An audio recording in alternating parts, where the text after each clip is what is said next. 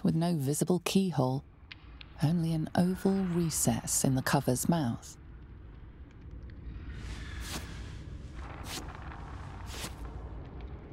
You try to examine the book, but the longer you stare, the more those piercing amethyst eyes draw you in.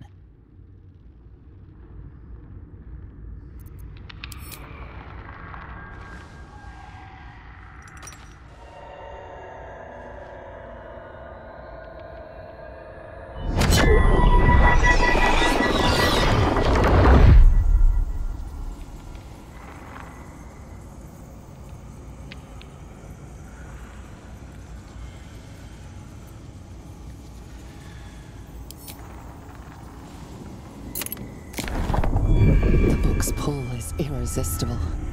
You feel changed, bettered for having opened it. Suddenly you are capable of anything. Felling mountains, darkening suns, conversing with the dead. Glyphs shift gently before your eyes. Words slip into your mind, onto your lips, forming words you don't understand. And something is trying to reply.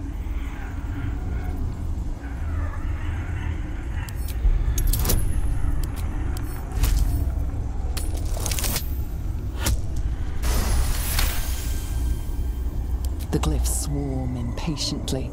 The book wants you to turn the page, to delve deeper. It's hungry.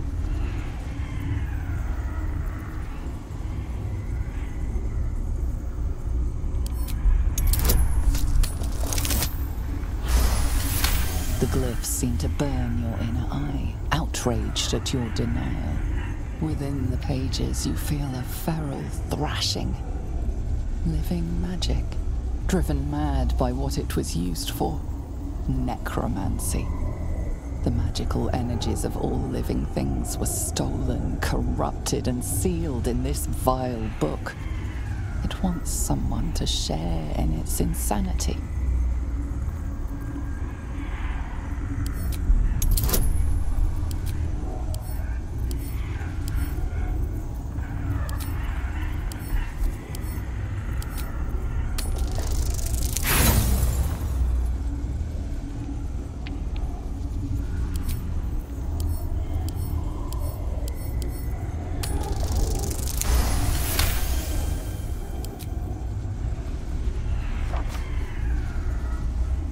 Around you is gone.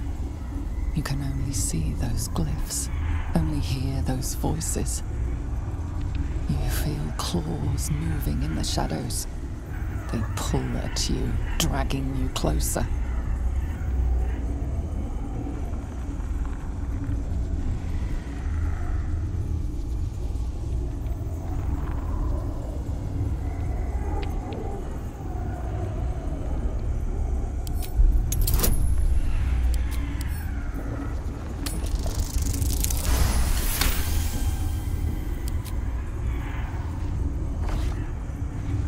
The glyphs scream, branding your mind with strange runes. You see time rewritten, fate undone, your future thrumming with power. The book snaps closed. You've seen too much. What profane knowledge is now seared inside of you should never have known.